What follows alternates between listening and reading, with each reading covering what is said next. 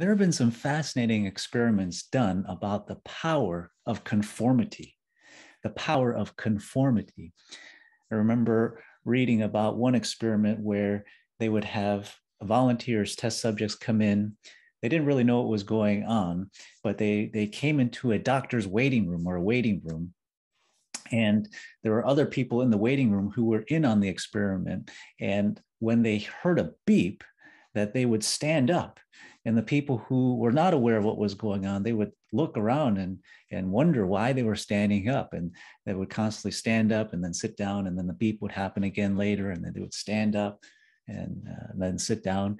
And what would happen, what the researchers found, is that eventually many of these volunteers who didn't know what was going on would then stand up along with the rest of the people, even though they had no idea why they were standing up. And it just seemed so awkward that they would be the only ones sitting while everyone else was standing. So that was one experimental power of conformity. But not only just was there a pressure to want to be like the other group, this pressure even convinced people, some people, to say things that they didn't believe. Well, there was another experiment where they brought in volunteers to look at some pictures, and they have different lines and different lengths of lines. And they would ask people in the group, which is the longest line, which is the shortest line. And most of the subjects were part of the group, part of the experiment. So they were told beforehand, these are the answers you should give. And so they gave all correct answers except for the last one. And they said, oh, this is the shortest one and this is the longest one, or whatever it was. They gave the incorrect answer on purpose. And the people who weren't aware of what was going on, they would follow along with the right answers. And then at the end, you could see that they would have some stress, because they were wondering, why are they saying the wrong answer, even though I could see, just like the other ones, this is not right. And so they found out that people were actually willing to give the wrong answer in order to conform to what everyone else was saying, maybe justifying it. Oh, maybe I'm not seeing it correctly. They must be right. How could everyone else be wrong and myself be right? Or they just had that pressure that I don't want to be different from the rest of the group. Whatever it was, the researchers found that there were a significant group of people that would actually say the incorrect answer in order to conform to the group.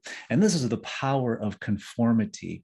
And the Bible says in Romans 12:2 that we should not conform any longer to the patterns of this world, but be transformed by the renewing of our mind. And we've been talking about the importance of not going along with things that are of the wrong spirit. There's a lot of movement and pressure these days to demonize people who think differently from us, who practice different things, who live different lifestyles, and to criticize them, to judge them.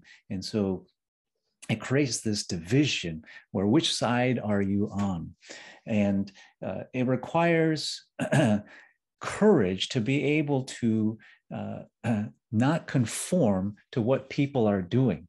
And maybe there's pressure for people to believe certain things and to do certain things, even though we may have a conviction that it's wrong, or that the Lord is speaking to us in a different way. And it requires that boldness, that bravery, that courage to be able to stand on conviction, to be able to speak out when there might be pressure to conform. And it's been said that courage is perhaps the most important virtue. Why? Because without courage, it may be impossible to express any of the other virtues. Because in many cases, in order to express love, in order to be truthful, in order to be kind, it requires some sort of risk. And if we don't have that ability, that bravery, that courage, then many people will not pursue expressing those other virtues. And this is biblical. The sevenfold Spirit of God. God is the Spirit of holiness, fear of the Lord, knowledge, understanding, counsel, wisdom. And the last one is might. Might.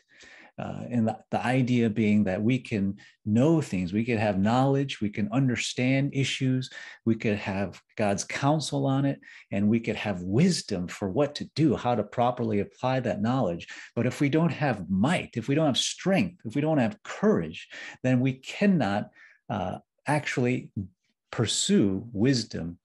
So how many know you can know the right thing to do, but not have the ability to do it? And that requires courage. That requires bravery. And the Lord is desiring his people not to conform and go along with the crowd, but to have courage and boldly speak out, stand up, to preach the gospel, and to be a light in the midst of darkness. And that requires courage. And so in Acts, when the believers were getting persecuted, they would pray together, and the Holy Spirit would fall upon them and fill them, and even shook the house where they were at. And the Bible says that they were able to preach the word of God even more boldly than before. And so this is a gift of the Holy Spirit, to have this courage, to have this spirit of might that we can actually pray for, so that we don't conform any longer to the pattern of this world. So if God is calling you to speak out, if God is calling you to address things that are not right in the eyes of the kingdom, but to do it with love and humility and honor, it's going to require this boldness to come upon people. And this is something that we can pray for individually as well as corporately. And so I believe that this is a season where we should ask the Holy Spirit for the gift of boldness, for the gift of courage, so that we don't conform. And what does the Bible continue to say in Romans 12:2? That when we no longer conform to the pattern of this world, but are transformed by the renewing of our mind, then what happens? It says, then we will be able to test and approve God's will, his good, pleasing, and perfect will. So many people who are just going along with the crowd and conforming to the pattern of this world, they think that many people think that this is fine, this is normal. But when they're actually renewed in their thinking, in their mind, then they're actually able to see, whoa, no, this is not in alignment with God's truth. And so it requires people who are willing to take a stand against conformity to God's standards, against God's standards, to take a stand and say, no, this is not right. And we need to be a light. We need to be a beacon of truth in order to preach his good news, so that those who are living in darkness will see the light and will know the truth, so that what will happen? The truth will set them free. And so we are in this season where there's so much chaos and confusion, a lot of demonization, criticism, and a lot of pressure from those in authority and power to silence those who may have differing views. And this is a wake-up call for the church to be able to rise up and have that courage and that wisdom to know when and how to speak up and stand up, and speak out and stand up, and have that courage to preach the good news wherever they are. And so bless you to pray, to receive that infusion of the Holy Spirit, so that you can not conform any longer to the patterns of this world, but have that courage to renew your mind, have that transformation of your mind, so that we can truly be a light to this world and help those who are living in darkness.